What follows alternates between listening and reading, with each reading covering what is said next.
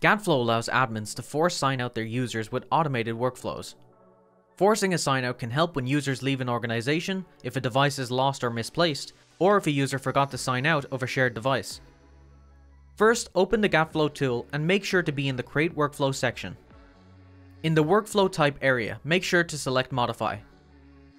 To make this workflow be scheduled to run at a specific time, uncheck the Run Immediately After option and select a date. If you want to have the workflow run immediately after approval, leave it checked. Click Next. Now select the user who you want to sign out. Select Proceed to Actions. In this area, choose Force Sign Out from the list of actions.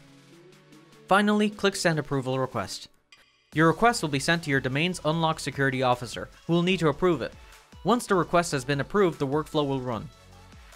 If you enjoyed this GAT Labs video, please like and subscribe and ring the bell for regular updates. You can also get a free 15-day trial of GAT Plus by following the link in the description.